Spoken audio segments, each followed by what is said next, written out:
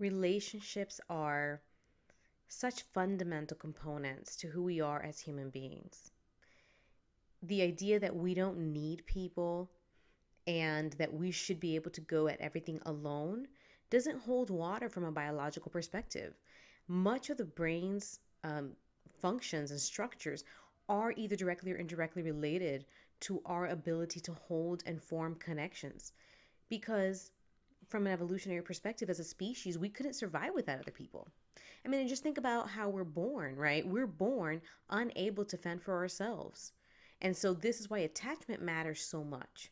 We are born into a relationship with our primary caregivers, typically mother, father, etc. But it could be anyone who is a primary caregiver. And those relationships are embedded in communities. And so this is how we survive as a species. And I think one of the things that's really interesting, also from polyvagal theory perspective, is that not only do we have structures in our brain, but structures connected to our brain that connect our body to our brain, particularly the vagus nerve, that actually are connected to our ability to connect to other people. When we are connected to others in a socially engaged way, we are in what's called ventral vagal state. That means that we feel safe, connected, at our best. We feel protected. Whenever we feel unsafe, our first instinct is to look to people around us to help us.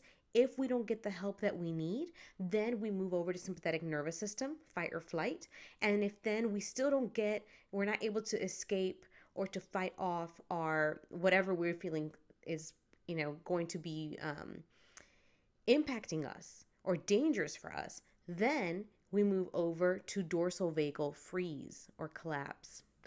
And so relationships are important. And I think this is why it's so especially bad whenever our ability to relate to others is hurt or compromised in some way. If our connection to others is so fundamentally key to us feeling safe and being at our best, but our ability to connect is compromised, that takes away a lot of our access to feel safe. And that is especially infuriating for me because it is so unfair that something that is our birthright is somehow compromised because people are either hostile or abusive or neglectful in some way, or excessively neglectful or hostile. And so this is why, for me, the point of my page and the name of my page be the Chief Human Resources Officer of your life. I had to abbreviate it, right? Because the name had to be shortened. But it's the idea that you get to pick who is in your life because we have to protect our ability to connect so that we can it's like a pipe that connects us to these sources of life and energy and well being. And if that's compromised, we don't have access to it to the same extent. And this is why, though, to me, boundaries is so important. Boundaries protects that connection. Boundaries may mean we lose certain relationships, yes, but overall, we're able to protect our ability to connect with somebody else, with somebody who is actually good for us and safe for us. And when that has been damaged, especially as children, then we have to find other ways to connect to that same source of safety. And this is what I really love about being able to connect with animals, with pets, about being able to connect with authors or educators that we read about because we feel seen, about being able to connect with a source of faith, a life force for us, God, or whatever we believe in. There's other ways to connect too. Some people connect very closely to plants. I've actually started developing a connection with plants in a way that I hadn't before because I've started gardening. And these plants, I love to go see them. They're like my babies. I call them my green babies. So anything that helps us feel connected and not alone or less alone is going to be beneficial for us. And so I think it's important for us to really know what the resources are that we have at our disposal, because if one of these sources, let's say that we have, this is our life force and energy, and we have these pipes that connect us, and one of the pipes gets broken and we're not able to access connection the same way, and we don't realize we have other portals through which we can connect, then we're left feeling very alone.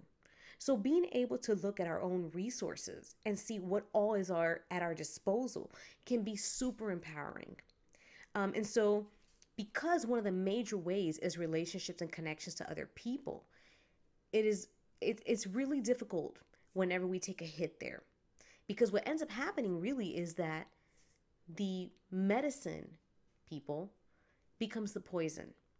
And so the idea is, how can we either bypass that through other portals, or how can we um, bypass it enough so that we have enough access to this healing energy, life force, so that we're then able to heal that part and re-access our connection to humans.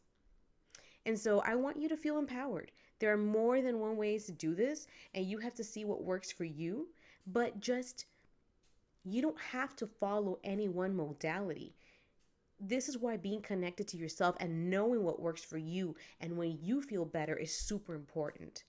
Knowing this information cognitively is huge. I mean, this is my one of my rules I feel like here on this page is being able to offer this information.